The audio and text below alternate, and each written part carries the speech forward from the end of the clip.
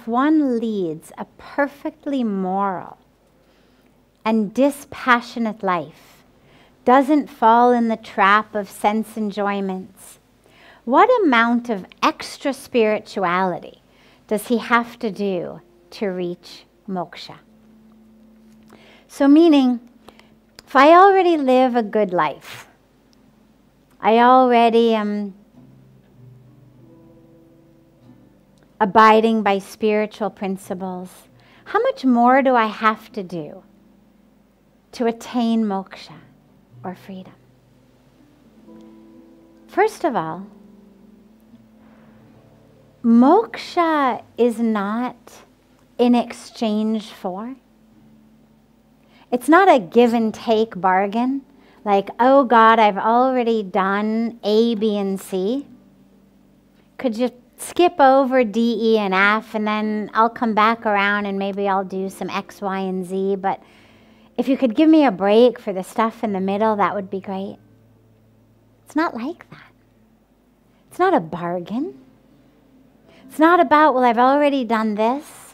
What's the bare minimum else that I need to tick off my list? Moksha doesn't actually require anything. Moksha doesn't say, thou shalt not enjoy the senses that the body has. Moksha does not say, thou must act like this or be like that. Moksha simply says, thou shalt not be trapped. Moksha means freedom.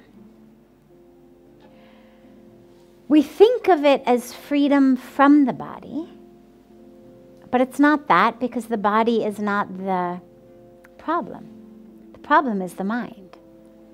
It's the mind that says, not just, oh wow, I really enjoy the sight of that sunset, the sound of the birds singing, the sound of the wind in the trees, or I really enjoy the taste of that hot cup of tea or cool water.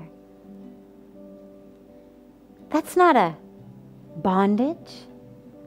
It's just saying, oh God, you've given me this ability to witness the sunset, to hear the music. I'm enjoying it. The bondage in the mind is, oh, that's not fair. Why this one? Why that one? How dare she? How dare he?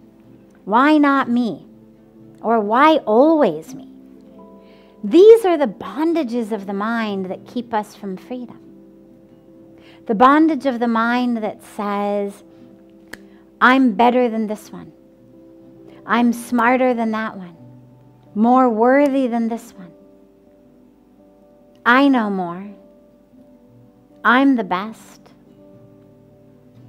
The mind plays the games. The mind is the one that's always scheming and judging and criticizing and creating all kinds of nonsense for us against others and against the self. It's the mind that's always telling us, you're not good enough.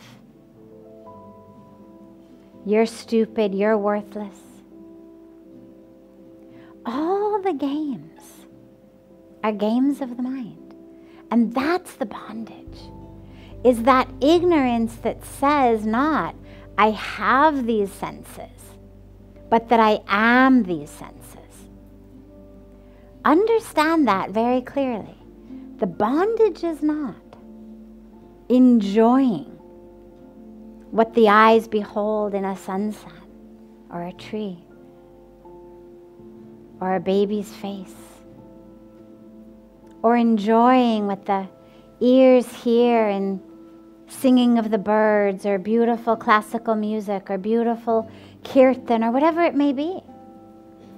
The bondage is in thinking I am those senses, thinking that I am the body, thinking that I am the thoughts, the emotions, the patterns,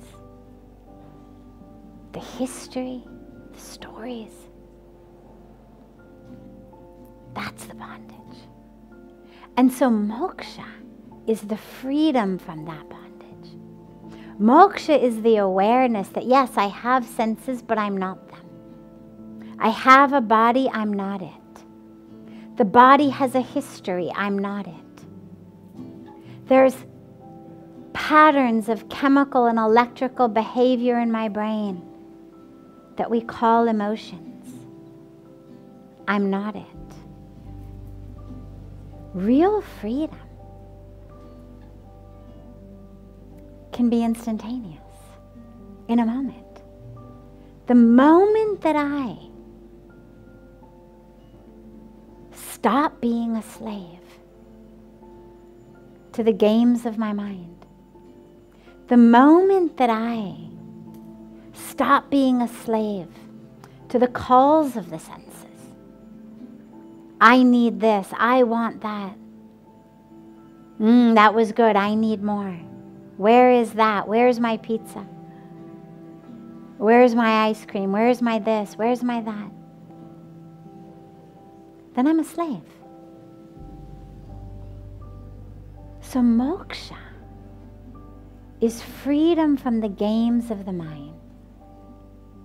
There's that beautiful teaching that says, Man eva manushyanam karanam bandha mokshayo.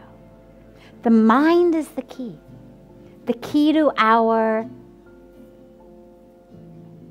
bondage or our freedom. It's up to us.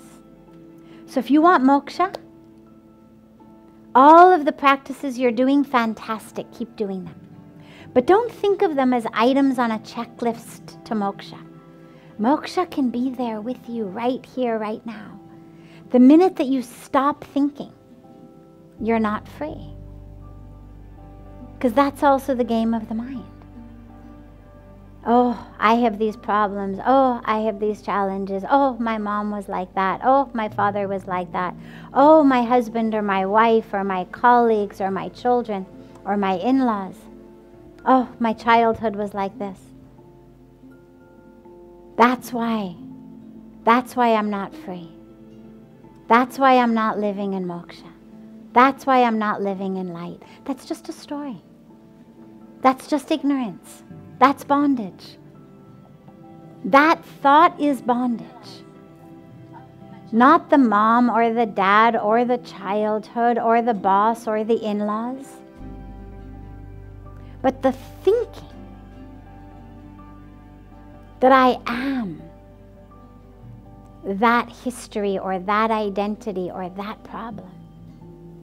That's what keeps me stuck. So it's very simple. Not easy. Not easy at all. Which is why for thousands of years we've had scriptures and teachings and saints and gurus and sages. But it is simple. It just requires us to realize that our own way of thinking is what is keeping me from being free. And that if I really realize I'm not the thoughts, I'm not the thinker of the thoughts, I am that awareness. I am that consciousness that simply knows, thinking is happening. That's the beginning of the beginning, to start being able to touch that freedom. But moksha's there, regardless of how much you've ticked off your list. But go ahead, keep ticking them off, because these are great spiritual practices.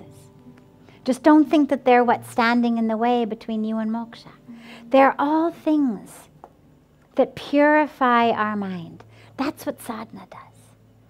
Purifies our mind, makes us know, I'm not my hunger. I'm not my senses. I'm not my history. I'm not my drama. Purifies us. And as the mind gets purer and purer and purer, it's less and less a slave to the stories. and then freedom is possible.